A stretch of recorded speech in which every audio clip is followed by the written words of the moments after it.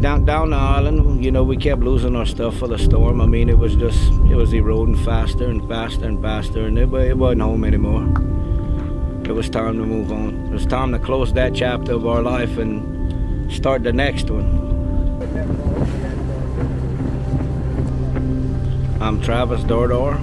I'm a commercial fisherman in Cameron. I shrimp and I oyster. My story's getting out and people are starting to see that this isn't as safe and as clean as they thought it was. We're here in Cameron Parish right now because behind me is Venture Global Calcasieu Pass LNG facility. But next door to it, Venture Global also wants to build CP2 LNG directly across the river, another company called Commonwealth LNG. Next door to that one is G2 LNG, and so that's 4 LNG facilities right here at the mouth of the river in a place that just 2 years ago experienced Category 4 hurricanes back to back, followed by a winter storm Uri, followed by a random flooding in May. So the impacts of climate change are felt directly here, and at the same time, this is the place where these companies want to continue exacerbating climate change by pumping greenhouse gas, millions and millions of tons of greenhouse gases every year into the environment.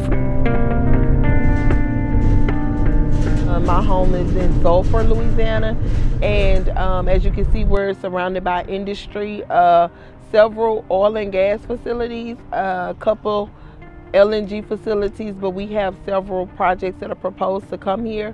Right now, where I live, there's Westlake Chemical, Indorama, Sasol, PPG, Phillips 66, but then we have projects like Driftwood LNG and Commonwealth LNG. On top of all of the industry that we're surrounded by, we also have a lot of other issues that our community is facing because they're still recovering from hurricanes and storms that we've had in the last 2 years. It's the belly of the beast because all that's happening in terms of petrochemical expansions, plastics, you name it, it's happening here in Port Arthur. If you're talking about hydrogen hubs, these plants use and consume hydrogen, it's here. If you're talking about carbon sequestration and storage, Big Hill Strategic Petroleum Reserve is just down the street here. And guess what? It's happening here.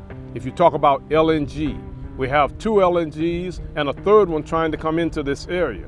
Again, Port Arthur. And then you have oil exports with the products pipeline that wants to take crude oil from America and ship to Europe and other parts of the world, and it's going to go through Port Arthur and into Louisiana and then out into the Gulf of Mexico, once again, Port Arthur. So we have to deal with all of that, and we're dealing with the aftermath of 12 decades of environmental industrial pollution caused by the petrochemical industry.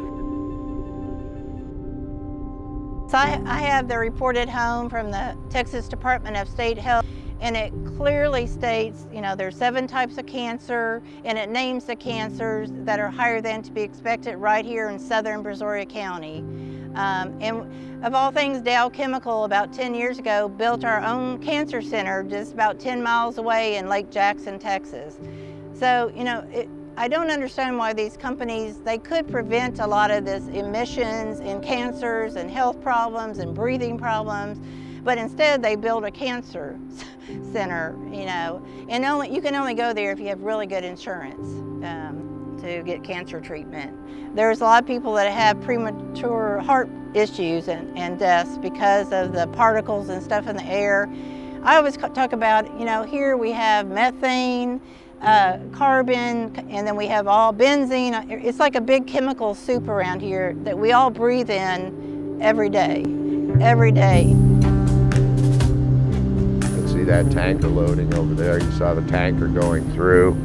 The noise pollution from it, the light pollution at night, the air pollution when they're flaring. They've had several releases over there. When they were bringing that south tank into service, they didn't follow their own procedures, and their people, there was an investigation, and they said, well, we didn't follow our procedures and our control equipment didn't work like it was supposed to, and they flared, I think it was 700 million cubic feet of methane that just went out that was supposed to go through the flare. It never did. It was just released to the atmosphere. To me, this one is too much. It's too close to me. We don't like it. It's noisy. I mean, they're flaring every night. If there's even a 1% chance that this can explode, that's too high of a risk for me and my 2 kids and my wife. You know, even a 1% chance. And they do blow. On June the 8th, they had a terrible explosion. They had a rupture in a pipeline right in between 2 of these gigantic LNG ships. It caused a 450-foot high vapor cloud to go up and explode, and then they had a fire after that they had to put out. When the ships are over here, gigantic LNG ships, normally when they're open, there's always 2 at a time loading, and they are so dangerous when they're fully loaded. So can you imagine when these fully loaded LNG ships would pull up to an import facility in Europe, how dangerous those ships are.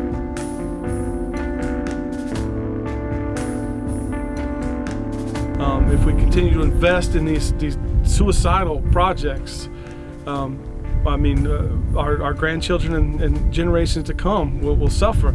We all have arrived at this point on the backs of so many ancestors and so many generations to get to right here where we are today.